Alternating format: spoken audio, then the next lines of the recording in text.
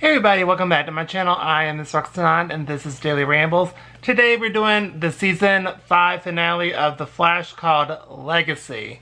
So we start off with Ralph got hit, so he blocked the dagger from being blasted.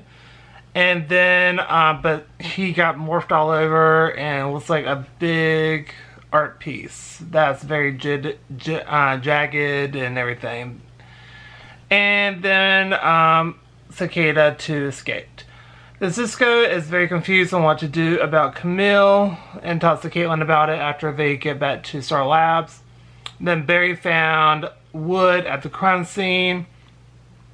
And then we cut to where Cicada is going to go back in time before Meadows were Meadows. And then we got to where Wells found out about Dipney's plan and tells the team about what was happening, about Vaughn and the whole dagger thing. So they're trying to figure out what to do now. Then we go to the Flash in the future, where the guard is taunts Vaughn some more. And then we go back to the present day where Nora gets upset. And then Barry is still going to move forward with the plan, even though that means Vaughn escaping. He's still going to get rid of the dagger. Then Cisco meets with Camille and comes clean, and she's completely fine with it. She's like, okay, that's fine. I understand. And then we got to where Barry and Nora talk, and then, you know, about like how that's how Barry was when he first started out, and it's not, you know, she's very trusting, which is a good thing. Then we cut to where Caitlin is stuck on trying to fix Dipney. But then Sherlock says to blast him to set him right. So he gets Cisco to do that, and it works. His language is off, but, you know, he's alive, and he's back to pretty much his entire self. And so they got a wood symbol back. It's from it's Swiss ash, and there's a remote location in the mountains. And so now Nora has a plan.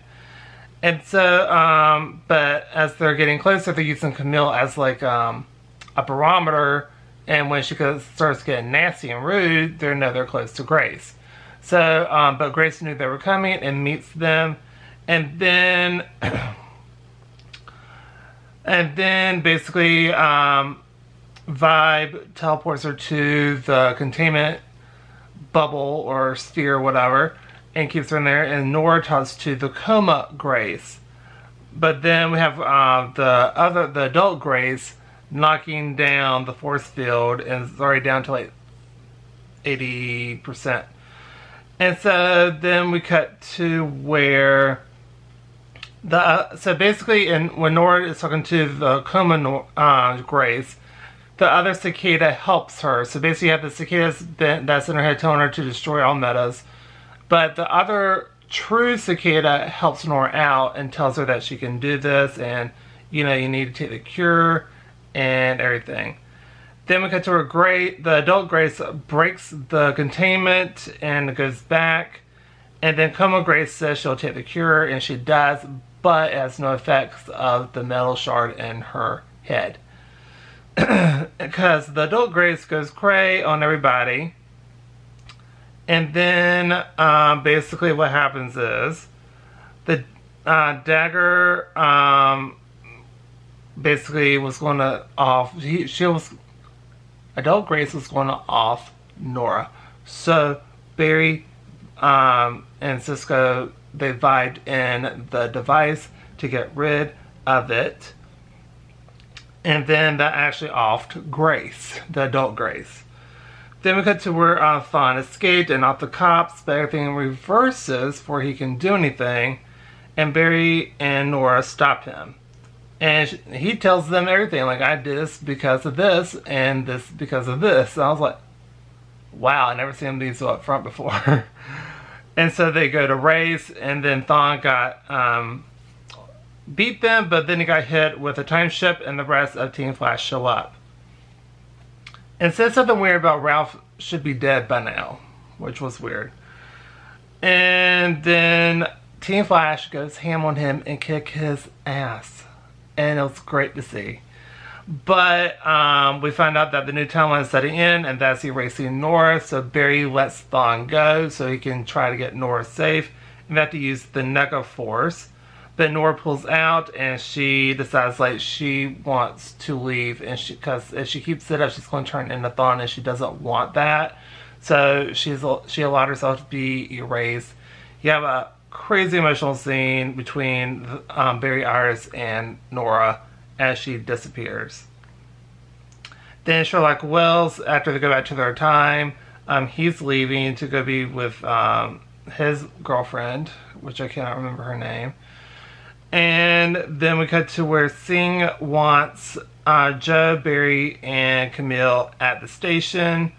And then we cut to where Iris sees Nora's journal and breaks down. So everyone else kind of leaves her alone, and she saw the journal and break down and cried, which is actually a very emotional scene too. And we found out that Cisco wants to take the cure, and he does. And he left Caitlin something. Then we find out that Singh is leaving to become the mayor of Central City, and gives Joe West the captain position of the precinct, and knows Barry is the Flash. Then we cut to where Barry and Iris talk, and it's another emotional moment.